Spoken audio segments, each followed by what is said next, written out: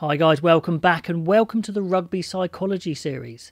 This is a video series I've been wanting to do for ages. It's been a bit busy with the Six Nations and things, but there's a bit of a gap now before the summer tours to get into this. Let me know what you think about psychology, all your experiences and opinions, because psychology isn't an exact science, and of course there's plenty of opinion in this as well, so I'd love to know your thoughts and your experiences from yourself and what you've observed. It'll be great to get involved in some discussion.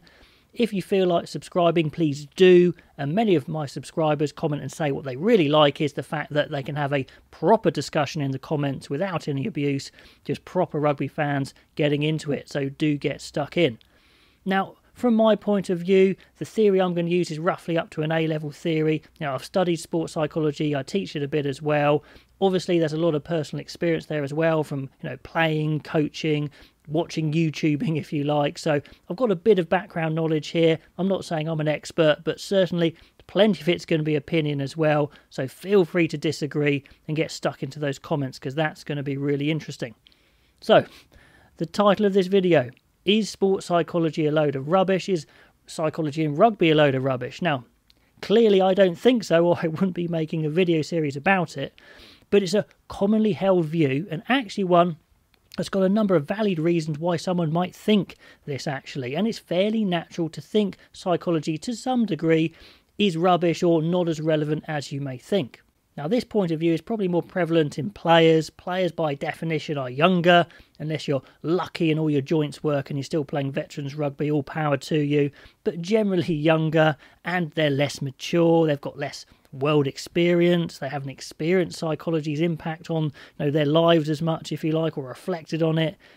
In rugby culture, as we know, in male rugby culture, we might call it a macho world where you might not discuss your feelings as much. I think it's better in the female rugby culture, but still not something that's discussed enough. So you may naturally think it's rubbish because you don't discuss it. And of course, you may well have actually learnt the psychological traits you need to be successful in rugby without even thinking about it. So you think it's not relevant because you've actually done it already, and it is relevant, but you just have done it subconsciously. So there's a number of reasons why you may have that view. Now, another reason why some players are very resistant to sports psychology, they may think it's a load of rubbish, is they're trying to protect their self-esteem. They may actually have gaping holes in their psychology that's really holding them back. And if they were to change and improve, they could make huge jumps. I reckon a lot of techniques, say in the tackle, in attack, just general confidence can be solved or certainly improved massively through changes in psychology, but players may be very resistant against it. Even when confronted with obvious flaws, with video evidence, etc., players may dismiss it as psychological rubbish, something they don't need. They may push against it, saying it's other people's fault or they're being picked on. So I think that sort of player is a very interesting one and very hard to reach, actually. So let's get into self-esteem. There's lots of definitions, I've got some up there, but it's pretty much how much you like yourself, how much you value yourself. And high self-esteem is incredibly useful in sports like rugby. It's heavily linked to things like confidence, arousal, motivation, helps you be a good leader. So having high self-esteem is a real must-have, if you like, and you can chop it up into a number of pieces. So you could have academic. Now, academic self-esteem in rugby isn't quite as relevant, although line-out gurus may disagree, of course, and it's one reason why sport is such a great way of building self-esteem if you don't have a high perception of your academic ability. And that word's important, perception. It may not be reality. If you perceive to be high in these areas, then you will have a high self-esteem, even if maybe objectively you aren't so much. Now, a player may build their whole self-esteem around their physical factors, their strength, their speed, their skill, and they ignore those other two, the social, the emotional, that actually has a big makeup in their self-esteem, and they may have gaping holes in there as well that they just don't want to address or they're not particularly aware of. So let's take a hypothetical example of a fly half. We won't use any names, but we probably know a few examples. Someone who's got a pathetic commitment to tackles, let's say. They really don't commit, they just do the swing door tackles or grab with the arms, or they just don't like falling over, to be honest.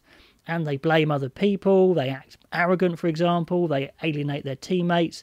So there's some glaring holes in their psychology. Now, even though the coach is kind of obviously telling them the truth, they resist it. They don't want to feel uncomfortable. They don't want to challenge their self-esteem, because who wants to feel bad about themselves?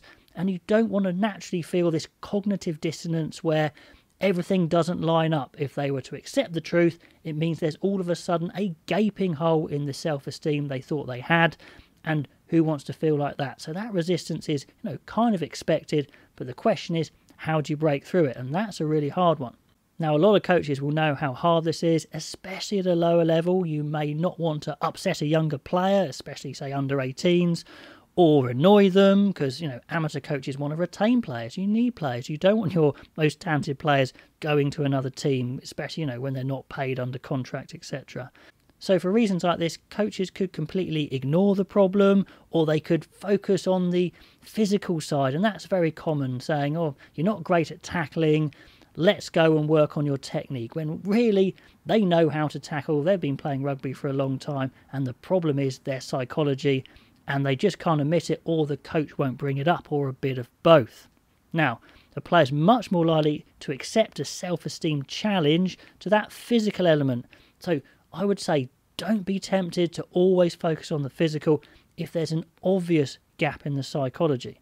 Now, what I want you guys to do is make suggestions below as to how you could break through that barrier. Is it something the player just has to overcome themselves and at some point make that change in their mind and say, yes, I do need to change this. I know they've been right all along, and you change it.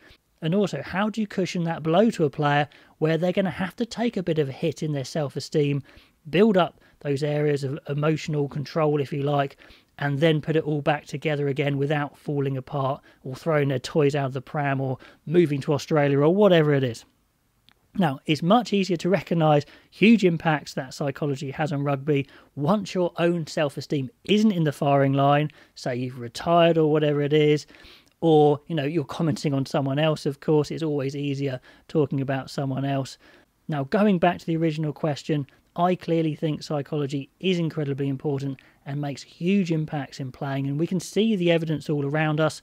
Certainly in all my videos, we talk about psychology a lot when we analyse games. I mean, just think of the elements of psychology of catching a high ball under pressure. Some players aren't even brave enough to go for a high ball, for example. Or the high arousal levels you need to get at to play optimally in such a physical game. Or the confidence you need to go to every tackle or hit every ruck 100%. Or the cool head you might need to make the right passing option when a flanker's bearing down on you, going to cut you in two. So in this series, we're going to explore some of the key psychological factors that have an impact on rugby. Hopefully you're going to find it interesting and maybe even translate it into your coaching or playing or just general interest. In the meantime, let me know of good examples that you've come across of psychology, when it's worked, when it hasn't, if you think it's rubbish, if you think it's really important, and anything in between. Anyway, guys, do subscribe if you're into this stuff, and of course I'm going to be carrying on with my normal content as well. So until next time, I will catch you later.